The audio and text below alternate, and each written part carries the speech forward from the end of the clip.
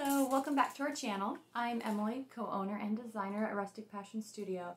Today I have a tutorial I want to show you guys on my Wake, Pray, Slay striped tumbler. It's a really pretty tumbler that has stripes in different colors and then a bottom solid color of glitter, as well as these little succulents all over it. So I hope you guys really enjoy it. And if you haven't already, go ahead and like and subscribe to our channel. Thanks.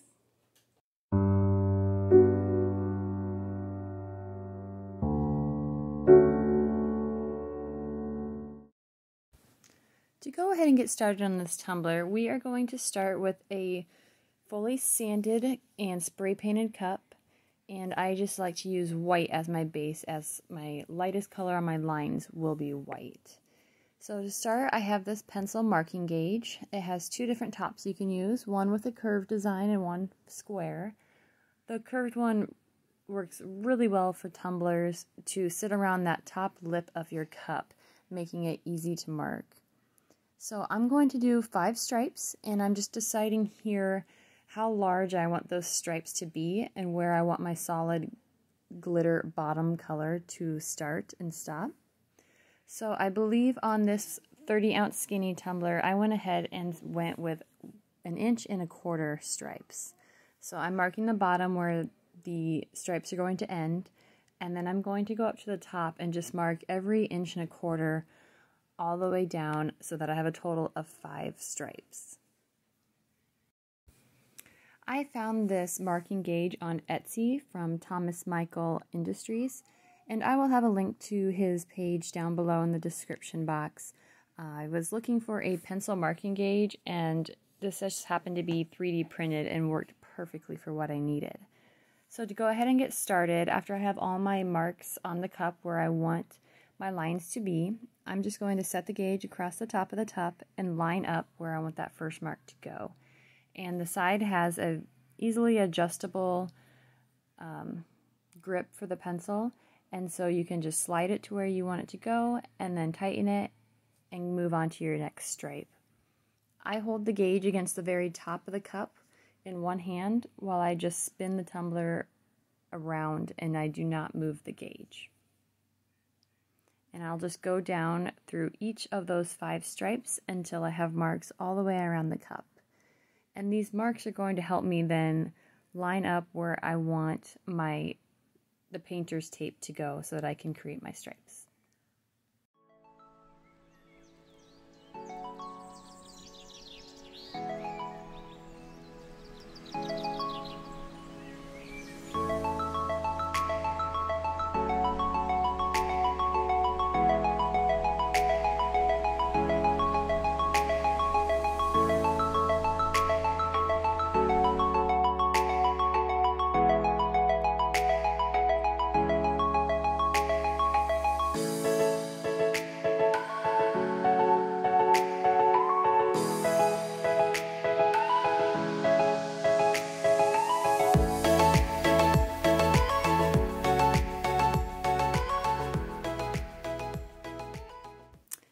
Then going to mask off my lines and paint the stripes, the corresponding colors that I want the glitter to be. I have 5 stripes, and I want the top, middle, and bottom to be the colors. So I am first going to block off the white striped area. And I like to use the green frog tape, the painter's tape, as I think it produces the most crisp, clean lines, and you're not going to get any bleeding of epoxy or glue or however you're applying your glitter underneath these tape lines. So you just want to go all the way around the top and bottom of those lines until they are fully covered. And I like to fold the ends over, making it easier to find the tape and pull it off after you were done glittering. I will wrap the bottom with saran wrap so that the white bottom does not get any spray paint on it. I then go ahead and spray paint those stripes to the colors. I'm going to do 1 pink and 1 coral. After they're all spray painted, I'm going to mix up some epoxy and apply just a very thin amount for my glitter on those 2 colors. And all I do here is just dip my finger into the epoxy and spread it around a little bit. You do not need very much at all. You just want to make sure you get that layer very smooth so that it's not streaky and you don't see any lines when you're applying your glitter. The first glitter color I'm going to use here for this coral one is called Just Peachy from Charm City Sparkles and Crafts. And this is a really pretty pale peach color that's just kind of a rainbow iridescent glitter. I want to make sure that I get this nice and fully coated, as we are only going to do one layer of glitter on all of our tumblers here.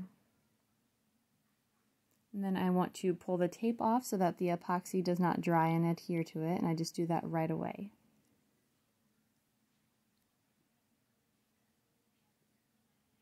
The second color I'm going to use on the tumbler is Persian Pink from CHIMP, and this is another pretty pale pink color that's just kind of a rainbow iridescent color as well.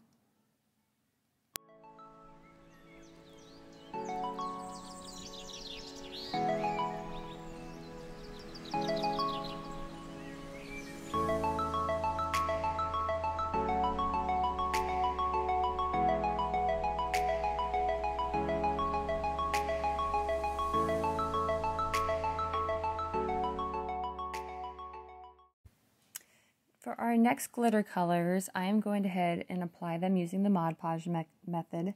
I prefer to do this over epoxy just once I already have a layer of glitter on the cup. I have a little bit more control to go ahead and paint those lines on. The first one I'm going to use with the peach colored tumbler is Pearl from CHIMP.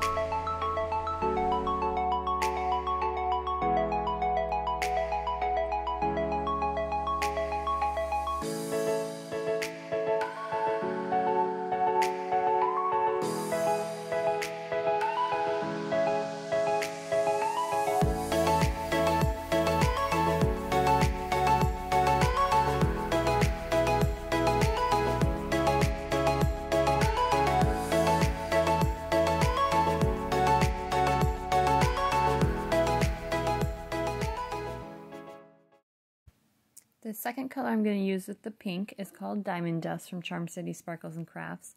And this is another kind of iridescent holographic white that really just matches this pink really well and is going to sparkle.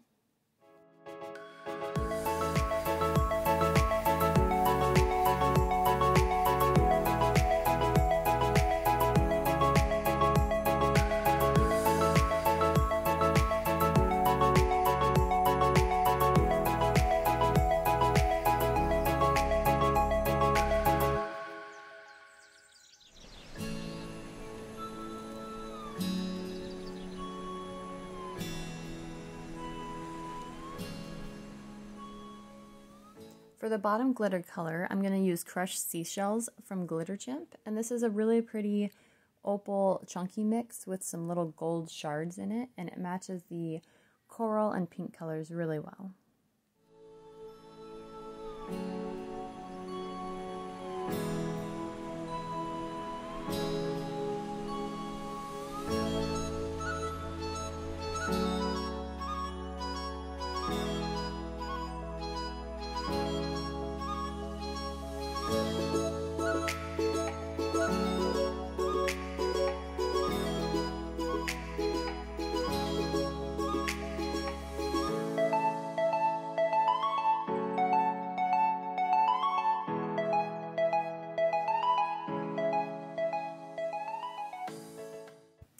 After all my glitter is applied, I'm going to tear off a little piece of parchment paper, and I'm going to use this just to pat down that bottom color of glitter.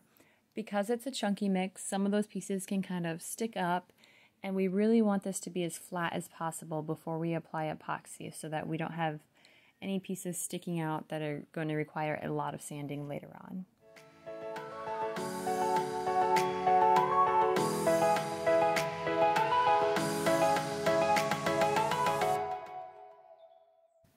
Once all the glitter layers are fully dry, I'm going to move into our first layer of epoxy.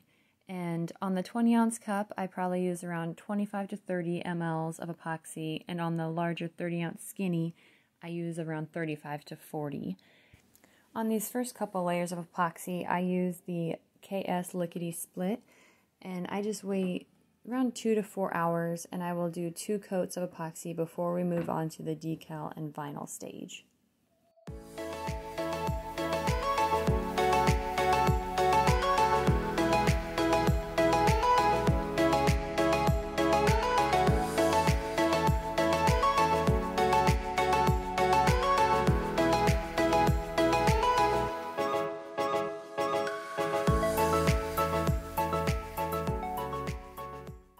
Moving on to the decal stage, I'm going to start by creating a gold stripe to go around the bottom of the stripes and that solid glitter color on the tumbler. So I just use the rectangle tool in Silhouette, and I size it to 0.2 inches wide by 11.5 inches long, and then I just duplicate that 3 or 4 times. I'm only going to need 1 for each tumbler, but I create a couple extras in case something happens and I need another one. And then for my Wake Pray Slay design, this is one that I created, and I actually have this available as an SVG in my Etsy shop, and I will have that link down below in the description box to use. So those colors for the Wake Pray are going to be the same gold as that stripe. So I'm going to lay those out together, and then I'm going to print the Slay portion in black, and then go ahead and send that through. Once I have everything cut, I'm just going to go ahead and weed all of the vinyl out.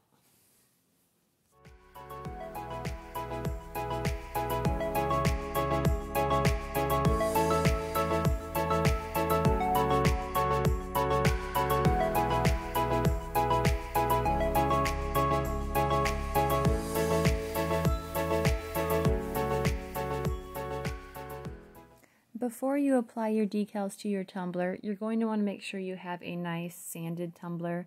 So you want to get that top rim really smooth, as well as the bottom rim, and anything along the tumbler body that's going to have any little bumps or anything will show through your vinyl. So you want to make sure everything is sanded down and ready to go. So I like to start with that gold stripe between the stripe and the bottom glitter color first. And I'm just going to lift one end of this vinyl, and I'm going to lay it down right in the middle between those 2 colors. And then I pull just slightly as I turn the tumbler around so that I can line it up. And I kind of lift up and readjust as I go, and I just eyeball this as I go around.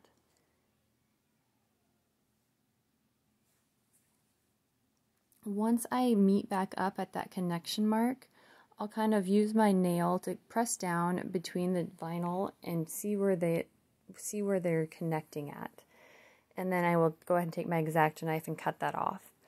I like to overlap it just a slight little bit so that if it does pull or separate, you're not going to get a line between the vinyl, and it'll be a solid color.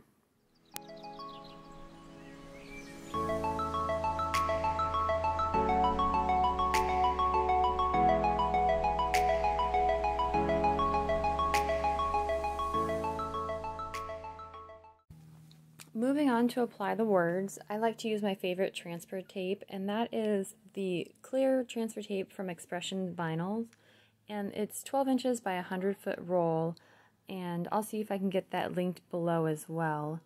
With the stripes on here, it makes it really easy to line it up so you can see if it's straight or not, and then go ahead and burnish it down with your little transfer tool. And then I can just reuse that transfer tape for the next word for Slay, and line up where I'd like that to lay down at. After I apply these decals, I would then normally go in and apply my little succulents all over. I didn't get a video of that, but I just found some cute little watercolor succulents on Etsy and made little arrangements out of them and printed them on some printable vinyl. My favorite brand is the Buttercrafts vinyl. I feel like it leaves this really pretty pearl finish after you get them under epoxy. And then I just placed those all over. Next, I went in and used some quick coat on top of the tumblers before applying the epoxy.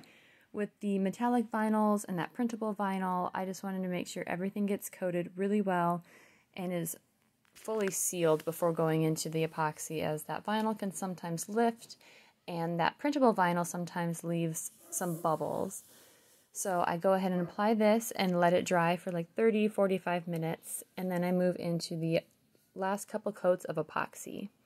And for these, they took 2 coats each with that printable vinyl on there, and once I get that all applied, they are finished.